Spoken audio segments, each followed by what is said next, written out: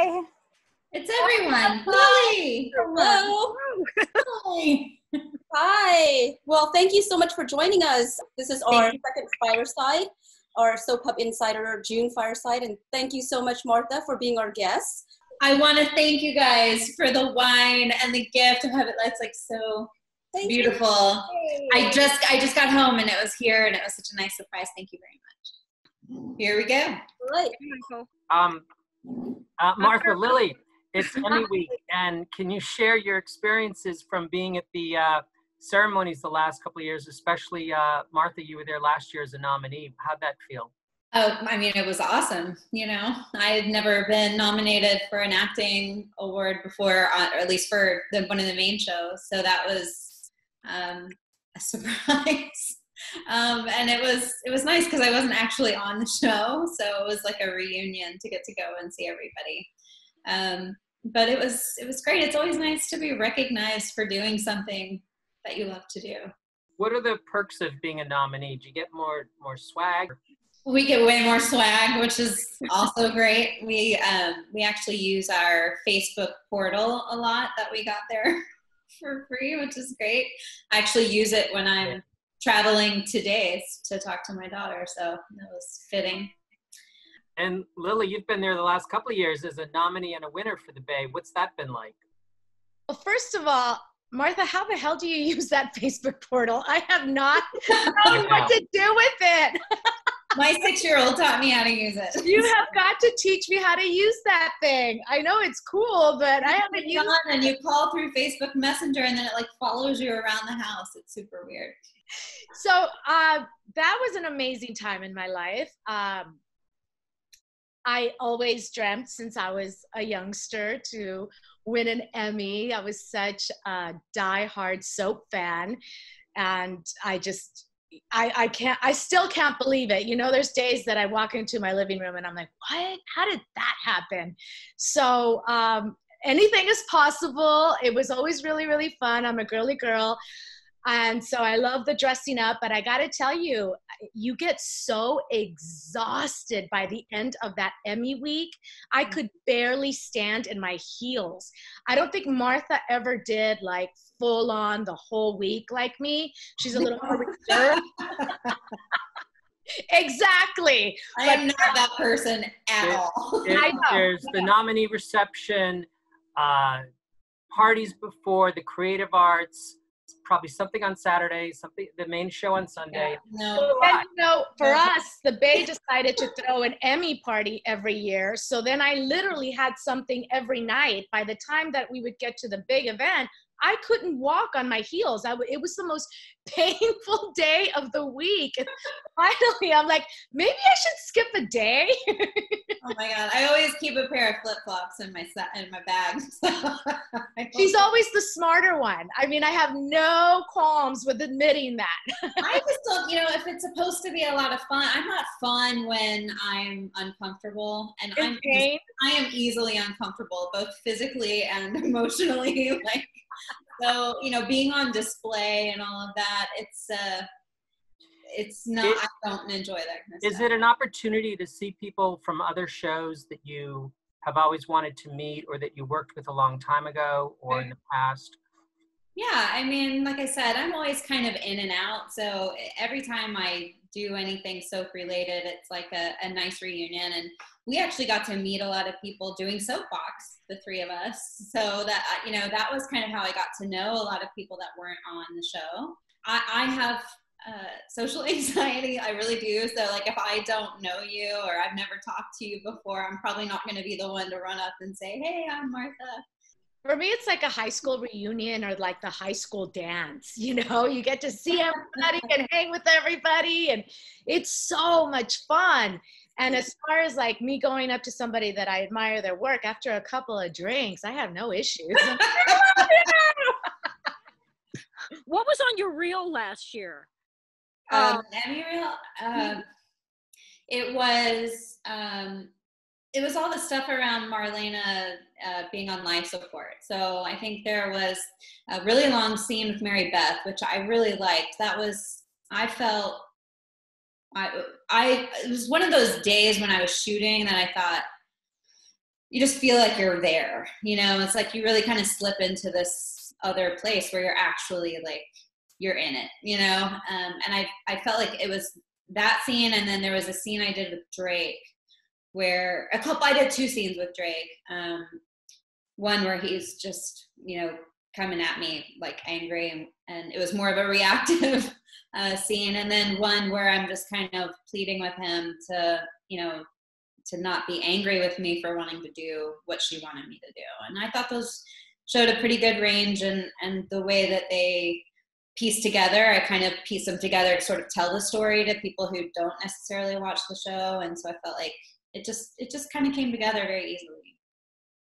Fun do you have playing Belle? Because she'll just shoot from the hip, tell it like it is. Is it like it's like a release? I mean, I like that Belle is an attorney now because she can be more straightforward, and I think to know me is to know I'm a pretty straight shooter. I don't fluff things typically. Oops.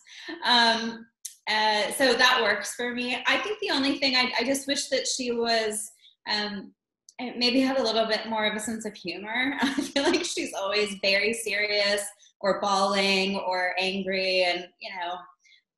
Lilly knows I love to laugh and be silly, and like I wish there was more of that. But yeah, I do like that she's a straight shooter. Well, you got to do a little bit of that when she was drunk, which I love. Yes. Oh my love. God. That's so funny. It's like one scene a long time ago where Belle's wasted and does this whole thing, and I was so nervous about it. I worked it out with Lilly because it was like a 6-page drunk monologue where she starts tripping and laughing and ends like sobbing on the floor. And so I was like, I don't know what to do. She had no idea what that's like. So, you know, had to help her. Yeah. Yeah. We did some method trials. What's the secret to playing drunk? To try not to play drunk. Yeah. Act like you're not. You're trying to be sober. Try to be sober. Yeah. I'm good. Try to be sober, and you take your emotional range and multiply it by 10. So what is the deal with Belle and Sean these days? They're not married, but Belle and Sean got divorced like in 2016, 17, something like that. And they never got remarried as far as we know, because they got back together and left to go to Hong Kong together. And so since the first time we came back from that, Brandon and I were like, well, they haven't mentioned that we're married, and there's never been talk of a wedding, so I guess we're not married. No, we're not married, and we've played at that ever since. We love each other. Wait, but obviously, how are we going to do soaps now that there's no getting it on? Like, that's such a big part. Did you see, though, that Bold and the Beautiful said that some real life spouses were gonna be body doubles, and I told AJ. That's fantastic. I said, guess what? You're gonna come to work with me. He's like, I need a contract. And they said they're using blow-up dolls. I read that too, and my sister and I had a great laugh. You know, that blow-up doll remark has gotten them more press than anything. Like, it has been everywhere over social media that they are using blow-up dolls. And I mean, you know, because nobody would put it past us. if it makes someone tune in to see how they're going to do it, and then they get hooked on a story, they've got another viewer. It's true. I don't want to make out with How is your daughter doing with all of this, staying home, in quarantine? Or yeah, I mean, she's taking really good care of us. She makes sure that we all brush our teeth every day. We get some exercise. No, I'm serious. She's handling it way better than I expected, and a lot better than I think some of the other kids that we know. Mainly because she is an only child, and she's already kind of used to being on her own. And she's really good at playing by herself. She has a ridiculous imagination, and she likes to have like grown-up conversations, and she's just really smart. So in that regard, we kind of lucked out. But she misses her friends and she wants to go back to school. And we're not sure here in Texas. I mean, Governor Abbott just said that the schools are going to open, but then he also said yesterday that we're about to have another shutdown. So I don't know. Yeah, Texas is in the news a lot right now. Yeah, and Dallas specifically, which is where I live, is really bad. So I'm not promising her school yet, but I'm trying to let her know that it's going to get better. And I think she's fine for now. So she's good. She's at your restaurant. Oh, restaurant. Well, a restaurant is not open, which I think is actually a blessing because we were really behind schedule and ended up not opening yet when the shutdown happened, which I think overall was a very good thing. Now we have a little bit of runway to try and decide how we're going to make this. We're going to have to change the concept and make it fit to kind of the times that we're in, which isn't a full service restaurant anymore. So we're actually having a lot of fun with some ideas that we have, and I'm getting more excited about what we're planning to do now than what we were doing before. So, I really think it is just kind of about how you attack it head on and try and make a plus out of a negative. So we'll see. I don't want to share too much yet, but we are, barring any other major catastrophes, trying to open in September. Well, Martha, how did you get into the restaurant business from being an actress? What piqued your interest? Well, I have been working in the restaurant business since like 3 days after I turned 16. So I've always been in the restaurant industry, mainly to, support myself as I was trying to go to school and become an actress and do all those things. And, I really like it. I think it's not dissimilar to being an actress in the way that it's all about people. It's all about kind of relating to other people. So in that respect, I just kind of naturally was into that. Like I wanted to interact with other people and meet all kinds of people, and the food and the drinks and all that stuff was sort of secondary to that.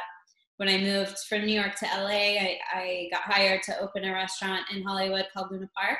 And that was my husband's third restaurant. So I met him 3 days after I moved to Los Angeles while I was escaping another boyfriend. So it was meant to be. He is really the kind of genius behind our businesses. And this one that we're going to open here will be our 7th restaurant together. Wow. On the topic of people and profession, and in a very real way, genius, I'd like to ask both you and Lilly about your experience with producing Soapbox. We had just done something for, what was the show called, Martha? It was Planet 360 with Jim Romanovich was doing it for, I don't remember, Pop maybe, or one of those. Yeah, I don't remember what it was, but we had the best chemistry. And we had just done that. It was really divine timing. And so when it happened, naturally, I thought of Martha, and she didn't want to do it because she was pregnant. Huge pregnant. I was like 6 or 7 months pregnant. And a little miserable and just like, no, I don't want to do anything. I'm like, I do not give up. I don't take no for an answer. And next thing you know, she's not only doing it, but she like takes the full reins, which is fine with me. Can't help it. And next thing you know, she's all in, and it was just one of the most fun adventures that we've been on. Yeah, it was so much fun. Well, it's been my experience that most adventures come with morals. So what sorts of things did you learn while doing this? I mean, it sounds like you learned a lot about each other, but I'd love to hear what insights came out of it. I think one of the main things that I learned was, we would have a new guest every week, and we would I would spend the whole week prepping, like doing research and trying to find all these great things about these people that we could talk about. And you get really psyched up that, you have an idea. For the people I didn't know already, I had this idea of how it was all going to go. And I was so often surprised that they were so different in person than what you would expect them to be by what you knew about them either online or on the show or, you know, through friends or whatever. So it was always interesting to me how different people were than I thought they would be. And how they would sort of perform on the show versus what I thought they would be.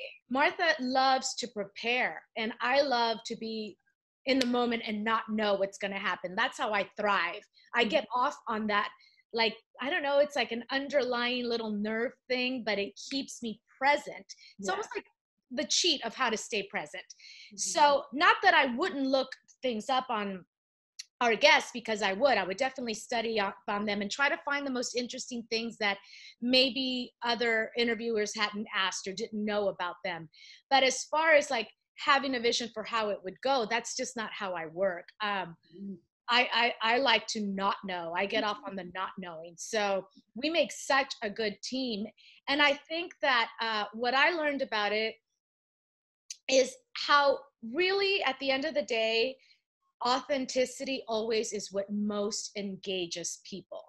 And that was the beautiful thing that was created on Soapbox, is that there was no censorship and that there wasn't anything pre-planned. So our guests got to truly be themselves, and people love that because they watch them daily as their characters, or in other interviews where there is some censorship and you have to be a little more professional. This was more of a relaxed environment. And I think people were always happily surprised at the true personality of their cherished actors or characters from the daytime. Totally. Lilly, how's your daughter handling the whole quarantine thing? This is literally her dream come true.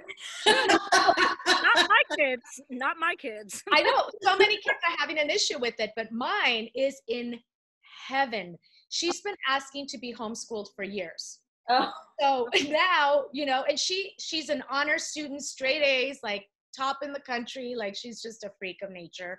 So she gets her stuff done, but she would rather be home doing it. And she's just the type that would rather be home than anywhere else in the world, which, you know, is kind of cool. She enjoys mommy's company. So she's just so happy. She's thriving. I see her, her personality's coming out more and more because she's literally living the life of her dreams. She's such a smart girl. Like she's gonna run against Charlie for president. Probably win. She could be Charlie's vice president. Okay. We love seeing the two of you work together. So what's next in store? Oh, waiting for Lilly to write it. Yes. Well, we've been planning some stuff for a while now. It's just a matter of getting it done. I work with a writer that specializes in comedy. So, and that's really, I've really taken more of a turn for comedy. I absolutely love it. And Martha is hilarious. And this writer is in love with us as a duo. So she's always wanting to write something for us. So before you know it, there'll be some cool, I don't know, dark comedy that we'll be doing that has nothing to do with our real lives. Yes, and we can shoot the whole thing on Zoom. Yes. You had one of the most epic soap opera deaths on General Hospital so many years ago. There's no way to ever forget. You know, it is such a cool thing for me because I'm not kidding when I say I was a diehard fan. Like that was my dream in life, was to be on General Hospital. And then my other dream was to work with this actor that played Desi Arnaz, which is Maurice Bernard. And I mean, wow, it was just so crazy that both things really, really happened. And then to like put the cherry on top, I get one of the most famous deaths on Daytime. Like, that's just insane. It's insane. It's a, you know, life is just a beautiful ride. And more than anything was the reaction at that time. It's something that would never happen today. It's just a different time. But the reaction that I had when that aired, I cannot, it's insane. I was in first class coming back from a Miami vacation, and the lady literally lost her breath, the stewardess. And she's like, and I'm like, yes. And she's like, I took a week off of work after that aired because I was so devastated. She was not joking. This really happened to another human being over my death on a soap opera. And that weekend, I went with a bunch of soap actors to Miami just to, go party. I'm done with GH and, new chapter, and a bunch of our friends, we all flew to Miami, and it aired that Friday, and I couldn't walk down Miami Beach without people like jumping out of the car, screaming, Lilly! It was like insane. I went out to dinner to a 4-star restaurant, and there was an actual line of people to talk to me. That would never happen today off of a soap opera. There's just, that time is gone. You know what I mean? But I look back at that, and it just blows my mind the kind of impact that storyline had. Well, I think we've got a few questions from some of our fans here. Hi, everybody. I'm honored to be invited here tonight, and I just want to say I've been a fan of Days of Our Lives since I was a senior in high school a long time ago, like 1978. And I've pretty much seen everything, every episode. Maybe a few years I, didn't get to watch. But Martha, how old were you when you first appeared as Belle? How old was I? Was 27. What year that was? Or anything? Yeah, so I do. Yes, it was 2004, and I got hired like the day before my birthday, the day before my 27th birthday. So I was 27 when I started. And then we have Archie. Martha, you are one of my favorite performers. What were your favorite scenes on Days? Ooh, that's a big one. Well, the scenes that I always, that I was in, that I always tell people or reference is getting knocked up in the middle of a hypothermic coma. What? Yes, No. when Sean and Belle were in a hypothermic coma and accidentally had sex while right before the barn burned down, and then he had to rescue me from the barn. God. That was one of my favorites. And then I'd say the last stuff that we did around her DNR stuff, I loved that time with Drake. We did a lot of work together, and it was some of my favorite time working with him. He was just so amazing and like the perfect scene partner, and it was just like kind of out of body. Like I said, it was great. Do you remember your first day? What? Of course. The whole day is a story in itself. I mean, I had already not gotten that job, so I tested and I didn't get it, and they hired another actress, and so at the time they were shooting only about 3 weeks ahead of time, and after her first air date, I watched the show to see who got it, and she was adorable, and of course I had a total meltdown and was like, why am I doing this? I need to get out of here. And my agent called me the very next day and said, they want you to get down to the studio as fast as possible. And I said, what do you mean? And she said, I don't know, maybe they want to, put you in as a day player or something. They obviously like you, just get down there. So I went down there, and they walked me up to the office, and he sat me down and he said, we made a mistake, and here's 2 scripts, go to hair and makeup, we'll see you on set in a couple hours. And I was just like, what? I just didn't know what to do. So I shot 2 shows that day before I even got to call my agent or my mom or nobody. I was late for work. It is a day I will never forget. If you guys had to go on to another soap opera, which soap opera would you want to go on to? Young and the Restless. And, Hesitation there. No, I love that. I would do it like that. Sony has great benefits. Does it have to be another soap opera? What about primetime show on it Netflix? looks like a soap opera, I guess. Well, I mean, no, I know we're sticking to the daytime realm, but does it have to be another soap? Because I'm just such a GH, through and through. I don't know. I don't know. I know. I can't even say I'd want to go back to GH, but yeah, if I had to pick another soap, I think Y&R has really strong actors. So in that in that way, it would be the most challenging and I think would help me grow. So. Yeah, but if you came to Days, you could have a dressing room next to me. Oh my God, it would be a slumber party. We never leave, Martha. I was gonna say we just get some bunk beds and hang out forever. Yeah. For that reason only, Days. Okay. Accept it. Thank you so much, folks. Have a great evening. Thanks to all our insiders. Thanks to all the Soap Hub folks. Thank you We'll so see you all much. next time. So much. Bye. Bye-bye. Time.